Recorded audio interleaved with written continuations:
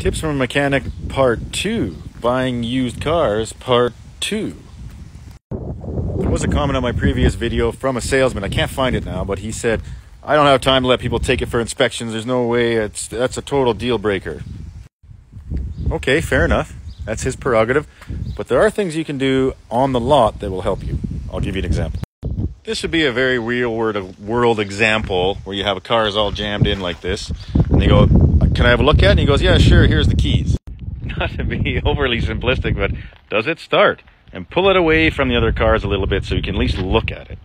Oh yeah, and before you get to the dealership, bring a flashlight. This gem of an '08 Cobalt was donated to me. I know nothing about it, so this is actually more real world than you'd think. And this one's a bit of a controversy. The first thing I do, is it clean? Is it clean? I know it's not the end all be all, but particularly when you're selling it, like this one's not too bad. You know, like there's some, but it's not bad. It's not full of garbage and crap, because usually, in my opinion, if it's full of crap, it means they don't give a shit about it. If you can't be bothered to throw out your Diet Coke cans, are you really concerned about the condition of the wheel bearings? Open the hood, take a look. Same thing, cleanliness, any obvious oil leaks.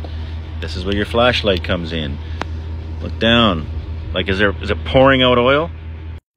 And if you can see it, this is a big one. You can visually see, you don't have to be an expert. If you can see any damage to the frame or the bumperettes or anything like that where the safety collapse areas have been damaged, rad supports bent, stuff like that. Obvious visual cues.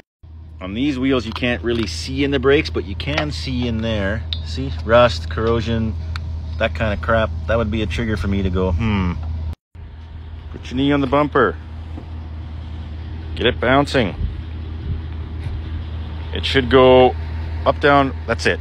1.5 oscillations, that's it. If it keeps bouncing like Uncle Buck's car, worn out, man.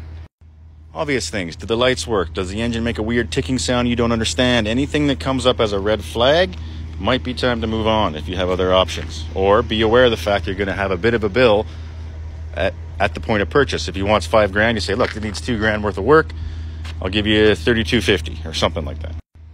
Just a few simple tips to help protect yourself when buying used cars, and they won't let you take it to a certified mechanic for a 100-point inspection or whatever. Hope this helps. Have a good day.